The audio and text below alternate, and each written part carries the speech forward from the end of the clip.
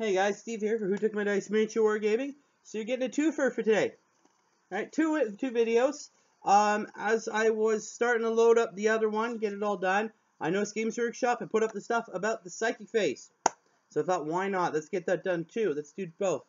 So again, just some tidbits here, but some really cool stuff that's come out of this. So, psychic phase. Right? Normally, there's you get all your warp charges and all that stuff. That's gone. Warp charges gone. So basically, it's been simplified, much like everything else. So it's pretty easy. So each time you have a Psyker now, you can cast as many spells as their data sheet has, right? And all you have to do now is beat the warp charge there, right? The warp charge value, right? So basically, if it's a warp charge 5, you have to roll 2 dice and hopefully beat a 5. The spell goes off, or the psychic power goes off. Of course, the more powerful, the more you have to roll over, right? And I have an example here, right? Now, at the same time, enemy psychers will have the chance, as long as they're within 24 inches, so they have given it a bubble.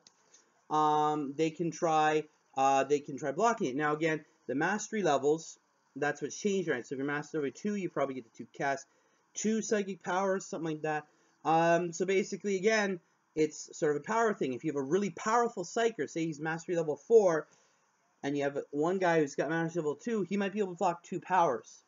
Now, let's say, how would they block it? Maybe you have to roll the same amount or higher. Who knows how psychic hoods are going to help, or the runic helms, whatever.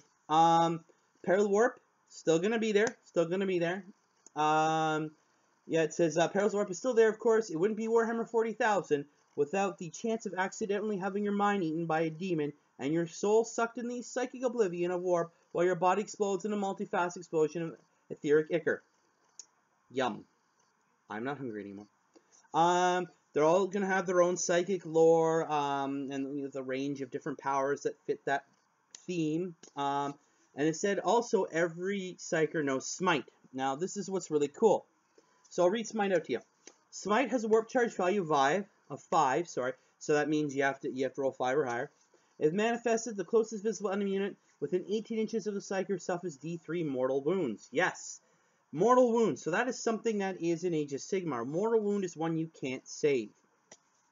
Right? It's not good. Right? You just can't. You're going to take those wounds. It continues. If the result of the psychic test was more than 10, the target suffers D6 mortal wounds instead. So you can literally kill by rolling too high. So yeah, mortal wounds is a new mechanic to 40K. Basically, they say they can't be saved. It goes through any armor. And even invulnerable saves. So there's another hint. Invulnerable saves are still around. So people like the Terminators may still have them. I would assume Gulliman still has one. Any characters that have any sort of vulnerable save, a Beltorus, the Crozius, or the not the Crozius, Rosarius, I should say. It's gonna hurt you, right? So you can throw this at somebody and still manage to hurt them, all right? It doesn't matter how many things going around. Now, how is this going to affect Khorne? Who knows? You have characters that are immune to psychic powers, or maybe they just stop being mortal wounds. Who knows? I'm guessing. Well, yeah, so that's it. Quick psychic phase 1. I'm going to throw this one up just after the other one. But as always, guys, as I said in the last video, you probably saw earlier today already, hit the like button, share with your friends. Please subscribe if you haven't. It means the world to me. Check out the other pages. They'll be down below. Throw any questions, comments, concerns, whatever down below. And as always, guys, till the next video, keep rolling those dice. See you later.